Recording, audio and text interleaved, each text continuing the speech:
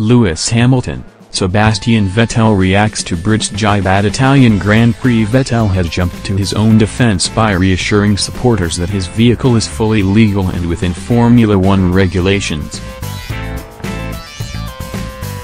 The German was speaking at the Italian Grand Prix pre-race press conference this afternoon, an event which Hamilton skipped because of an unavoidable personal commitment.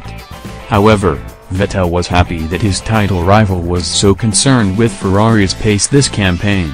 "I think Lewis said in the press conference something with tricks, but I think he said many times he doesn't want it to be interpreted in the wrong way, and I think maybe it was," Vettel said.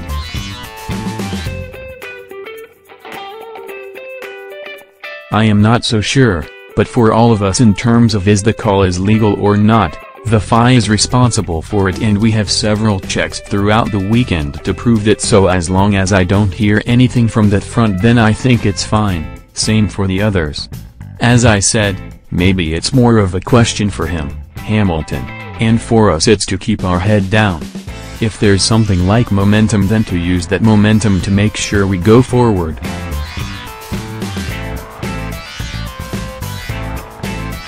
"I think people forget that for the last 5 years Mercedes has been absolutely dominant, especially in terms of power unit.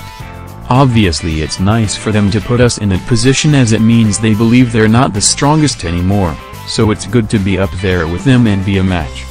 Vettel trails Hamilton by 17 points in the Drivers' Championship and he is hoping to make up the gap in Monza this weekend.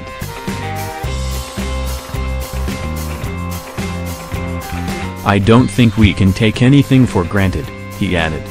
"I don't think we are anywhere near the place they have been for the last years. We have to work hard to make things happen and we are determined to work hard this weekend to put ourselves hopefully in the same position again.